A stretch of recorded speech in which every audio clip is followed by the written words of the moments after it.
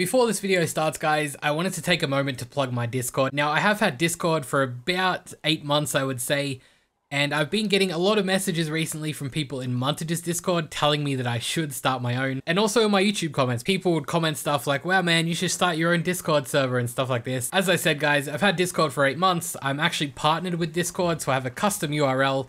It's been the second link in my description for as long as I can remember. So if you guys want to join the Discord, everyone's welcome. The link is discord.gg/SixShadows. So yeah, my Discord is 100% the best way to get in contact with me, as well as to get updates on when the next video will be. Definitely join that if either of those two things are of interest to you. But that's all I have to say, guys. Let's get into today's video. Yo, what's going on, guys? Welcome back to the channel. My name is SixShadows, back at it again with the solo survival. And we're back on the same server we were on yesterday, kicking things off with some more raids. I saw in my comment section that quite a lot of people were telling me that there's still a few more bases on the server, and someone actually told me the coordinates of one of them, so we're going to go and hit that one now. Both of the bases that I want to hit today are actually both next to Greenob, so it's pretty good that we had a sleeping bag here from yesterday. So there's one in my old base spot, which is near Greenob from my Legacy series, which is just over across this water. And there's one on the edge of the Redwoods. Pretty sure they both have turrets, so we'll take a look once we get there. The first one should be just over here. Okay, so here's the first base, guys. You can kind of see it over there in the distance. He's got spike walls, he's got plant turrets, he's got regular autos as well.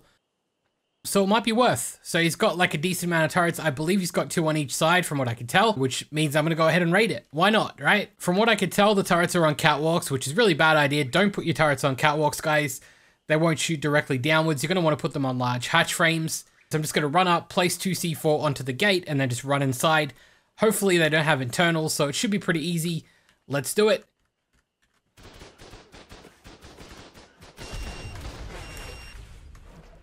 Alright. Oh, he's got an internal.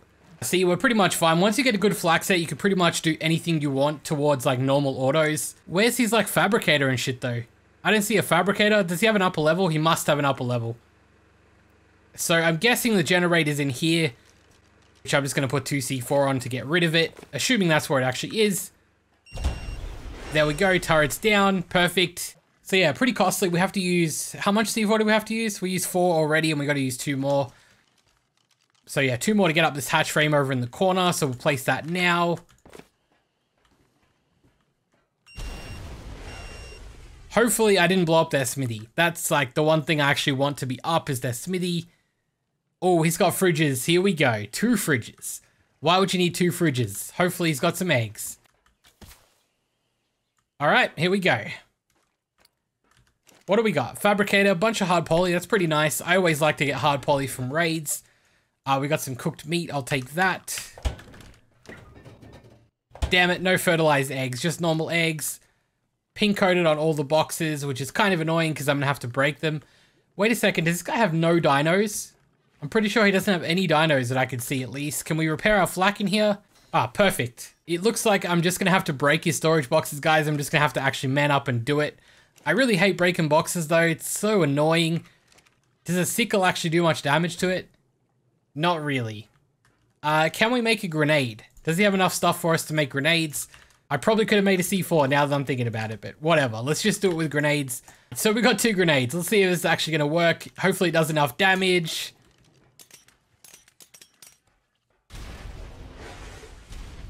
Nope. It didn't even blow one up. Did a pretty good chunk of damage to it though. So they're down to 600. We'll break some. All right, the first storage box, we got junk. Wait, I can hear an RG. Wait, someone's here, guys. Someone is here. Oh my god, he's repairing his base, guys. He's down there repairing his base. What the fuck? Where did he get that metal gate from? All right, we killed him. Did he have anything on him? Nope. He must have just been walking around with a metal gate. That's so weird. What are we doing? I guess we'll quickly... The fuck, he's back already? Oh my god, there's another guy. What's he trying to do? Alright, we killed that guy. Kind of want to try and loot his friend.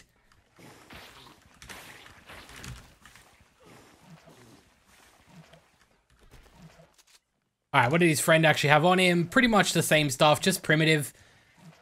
He's level 8 as well, guys. I'm going to leave these 2 alone. I always say it, I hate rating new players, so level 70, he's played before. This guy's very new, though. I think I'm going to leave them alone. Did I take the poly? I took the hard poly. That's pretty much all they have, but don't worry guys, there is another base we can raid on the server, so we'll go do that now. As I said, it's over in the redwoods, like on the edge of the redwoods. I scouted this server yesterday, and I scouted it naked to start with, and I pretty much got inside of their base, even though they have turrets, like I just ran past them naked. So they got a turret here, and I think he had a couple more. So there you go, a whole bunch of turrets just over there. But what you can do, and I did this naked, not even trolling, you just run this way, you get shot like 3 times by that turret. Alright. I got shot once, and then, yeah, you're pretty much in close range to their base. Now, I didn't have grapples on me or C4 when I was scouting it, so I didn't really have anything I could do to it. But, yeah, there's a fridge up there. What's it called? Doesn't have a name. It's quite a weird base design. Like, I didn't actually know where the loot would be. Like, I don't know where to start with this base. Jeez, mate. Someone just spoke in game, right? I'm pretty sure there's some players right over there. I can't really fight them, though, because I would be underneath turrets and I would get shot. I'd like to fight him though, but they got a Theory, they got an RG. I think there was one on a Pteranodon as well, so it's like a 3-man tribe from what I could tell.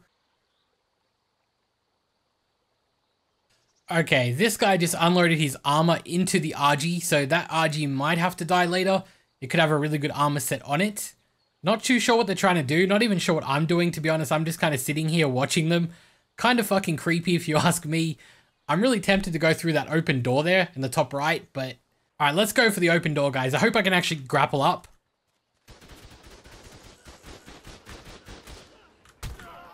Alright, we killed one. Where's the second guy?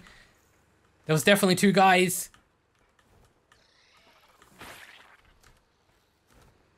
I'm almost certain I saw a second guy. What's in the fridge? Furt Dilos. No thank you. I'll take the food, though. Smithy... Oh, Dodo Kibble, bunch of tools, long neck, 190 long neck, fuck yeah. Paste, is there a fabricator? Ah, here we go, fabricator, what do we got? Bit of obsidian, bit of paste. He doesn't really have much from what I can tell. What's in the boxes? Charcoal and furt, I'll take the furt. But from what I could tell, these guys have nothing. So I think we may as well just run. They might have had some other stuff that was like more well hidden, but from what I could tell in the open, there was pretty much nothing. He has to have other loot in that base, right? Surely. I'm pretty sure I saw him putting shit into this RG, guys. So we're going to have to kill this. No way around it. I really need to try and loot that RG, though. Where did it die? Oh, there we go. We got a flak set. And that was about it. All he did was put in his flak and he was putting in raw metal into the RG. Or was he taking it out of the RG? Out of the RG sounds a lot more plausible. We've got a flak set. Don't really know the durability on it yet. Got to run before the Pteranodon comes back. Oh, we got some really nice boots. That's the Pteranodon guy right there. Really nice boots. And helmet is really nice as well. 767 Dura. The rest of it is kind of average. Actually, very average. But with that, guys, I think we're going to bail. We're pretty much done terrorizing this server. No real small bases left that I can raid and flak. There's a couple of big bases that I can't really do, like Blue Obelisk and the Iceberg. I could probably do them in my other series, but as for solo, don't think it's going to be possible. So what did we really get? We really didn't get anything. We got 300 hard poly, bunch of fertilizer, and I guess a decent second, like a backup flak set, which is kind of nice. I would have liked to kill the Pteranodon guy, but I don't think it's possible without bowlers. Or a whip. He was trying to pick me and I didn't have either of them, so I couldn't really let it happen. It seems like a really decent server though for like PvP and small scale raids, like against smaller tribes.